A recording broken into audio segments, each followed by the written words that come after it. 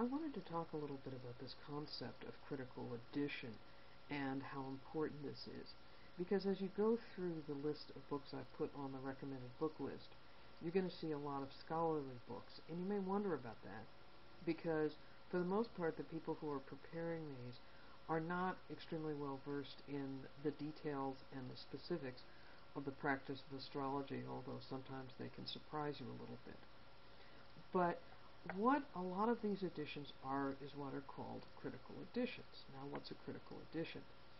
To understand this, you have to understand the difference between how books were produced before and after printing.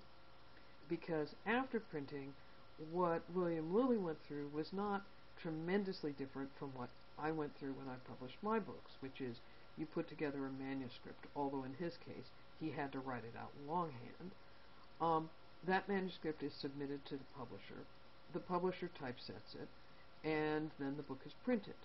Now, there may be later editions where corrections are made, additions are made, and so forth, but basically, everybody who bought the 1647 edition of William Lilly's Christian Astrology got the same book. In the period before printing, this is not true, because what happens there is that an author wrote a manuscript, and then all other copies that anybody read had to be recopied from that author's manuscript. And of course, somebody recopies a copy, and recopies a copy of a copy, and recopies a copy of a copy.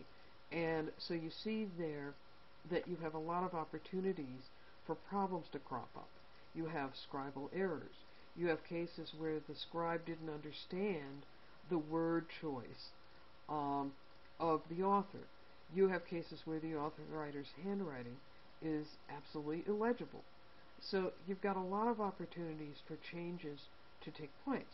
Also, during the medieval period and during the ancient period, because the same idea applies to the ancient period, except worse, because for the most part we don't have editions of their manuscripts until they were recopied in the period from the 8th century on. But scribes sometimes made comments, and you weren't always sure whether the comments were from the original or from later.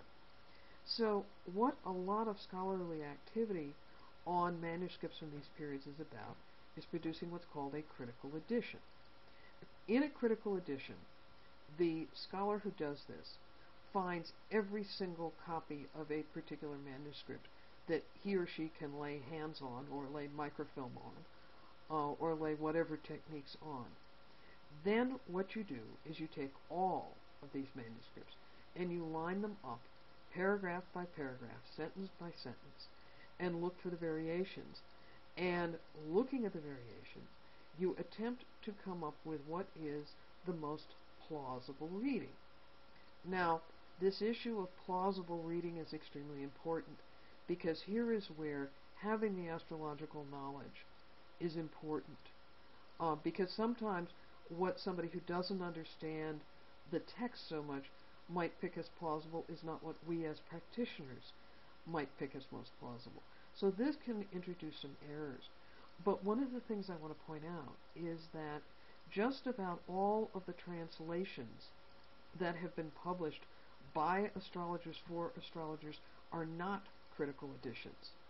They consist of a single manuscript, or sometimes they had reference to several manuscripts. But the process of putting together a critical edition is a rather tedious process, as you can imagine. And in most cases, the compromise, if you will, that these astrologers made was to say it's more important to get the text available to other astrologers to use than to go through this process of critical edition, which can take years. So understand this is a compromise, and there are various points during this course where I may bring up specific issues related to this. So it's important that right from the front you understand what this process of critical edition is about, and why it would be a really good thing if we had critical editions of all of the translated astrological material.